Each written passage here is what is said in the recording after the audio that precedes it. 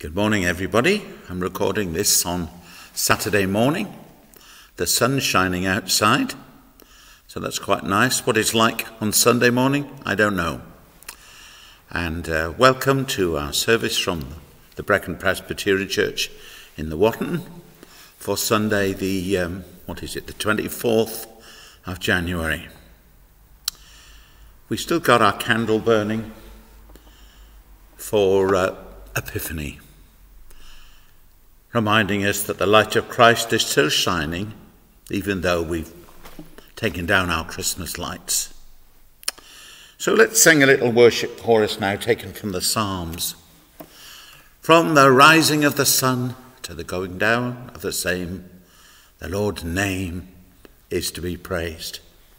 In other words, from the time that the sun rises until late at night when the sun sets, we will praise God. Or another way of interpreting it is, from the place where the sun appears to rise in the east, travels across the sky and it sets in the west, from that place to that place, God's name will be praised. The whole world, in other words. So, it's saying, let's praise God in all times and all places. From the rising of the sun to the going down of the same, the Lord's name is to be praised. From the rising of the sun to the going down of the same, the Lord's name is to be praised. Praise ye the Lord, praise him all ye servants of the Lord, praise the name of the Lord. Blessed be the name of the Lord from this time forth and forevermore.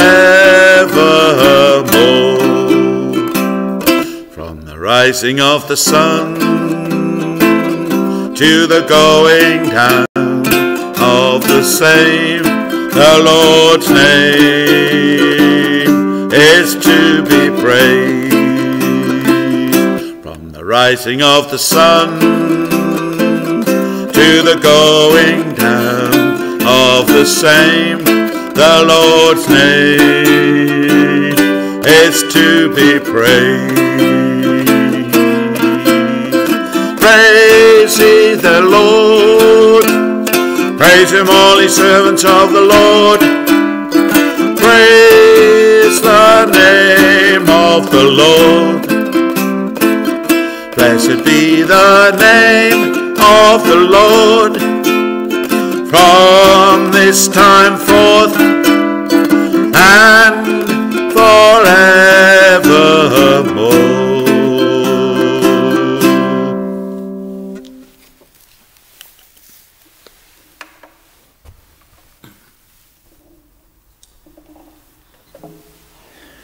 Let us listen now to God's word from the New Testament, Matthew's Gospel, chapter 5, part of the Sermon on the Mount.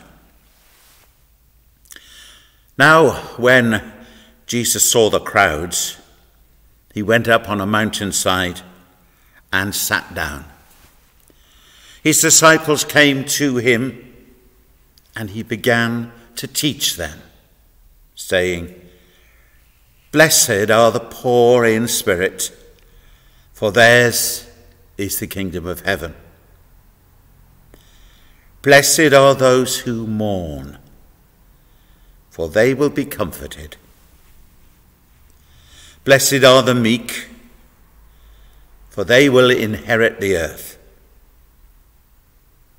Blessed are those who hunger and thirst for righteousness, for they will be filled. Blessed are the merciful, for they will be shown mercy. Blessed are the pure in heart, for they will see God. Blessed are the peacemakers, for they will be called sons of God. Blessed are those who are persecuted because of righteousness, for theirs is the kingdom of heaven. Blessed are you when people insult you, persecute you, and falsely say all kinds of evil against you because of me. Rejoice and be glad, because great is your reward in heaven.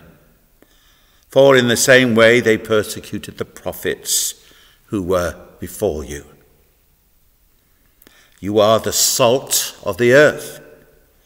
But if the salt loses its saltiness, how can it be made salty again? It is no longer good for anything except to be thrown out and trampled by men. You are the light of the world. A city on a hill cannot be hidden. Neither do people light a lamp and put it under a bowl. Instead, they put it on its stand, and it gives light to everyone in the house. In the same way, let your light shine before men, that they may see your good deeds and praise your Father in heaven. Here ends the reading. Jesus telling his disciples there that they should be like salt, which has this preservative effect and makes food taste better. They should improve the world that they live in, make it a better place to be just by being in it. They should be like light that shines out and gives light to everyone. So his followers should be doing good deeds which make people want to glorify God. Not glorify the people who are doing the good deeds, but glorify God who inspired them. I'm going to read a little reflection for you now, if I can find the page. Here we are. It's from a little book, not such a little book, but Bread for Each Day, Martin DeHaan. These are, the daily bread readings that we still have today, our daily bread. These were earlier versions of the same thing. And this was written a good number of years ago, so it's slightly old-fashioned in its approach, but it's nonetheless relevant. And he takes a verse from 2 Corinthians chapter 8, verse 21. As we have it here in the King James Version, it says, providing for things honest, not only in the sight of the Lord, but also in the sight of men. Providing for things honest, not only in the sight of the Lord, but also in the sight of men. He writes, many years ago, when my father was still living, it was my privilege to work with him during the summer months. Each morning we stopped to pick up the early edition of a local newspaper, which we would read at coffee break. One morning, when we got to work, my father found that by mistake he'd taken 2 newspapers instead of 1, as the edition was extremely thin that day. He thought first of paying the man the extra price for the paper the following morning. But then, after a moment's consideration, he said, no, I'd better go back with this paper, for someone will no doubt lose out on their morning news. And also, I don't want Mr. K, who's not a Christian, to think that I'm dishonest. He got into his car, rode back to the store, returned the additional newspaper.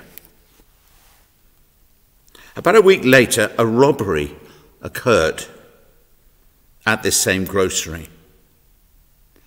When they figured back the time when it could have happened, only 2 people had been in the store during that period, my dad and another man. The grocer immediately eliminated my father from consideration. He said, "This man is really honest. He came all the way back here just to return a newspaper he got by mistake. It must be the other customer who is the thief." The police apprehended the culprit, who soon made a full confession. Father's honesty and Christian character had borne fruit. He'd made an impression upon the worldly storekeeper. His actions had also left an indelible mark upon my young and pliable mind. The late Dr. Will Houghton used to tell of a soldier who became a Christian through watching a believer who was also a serviceman. The thing that impressed him was the fact that though the other men of the regiment made fun of this Christian, they always left their money in his possession for safekeeping. How important to provide things honest in the sight of all men. Say, does your Christian walk square with your Christian talk?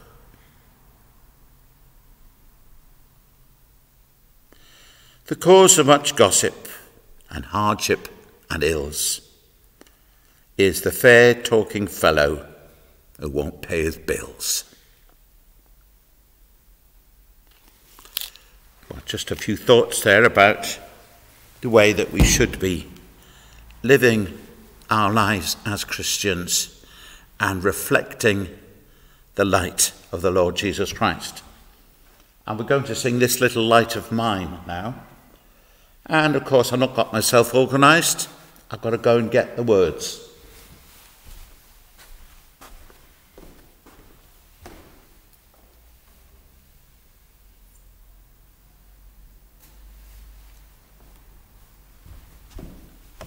I'll have to go and get the book with the words, so I shall pause the video there, stop the video at this point. This is the end of part 1. Part 2 will start with us singing This Little Light of Mine.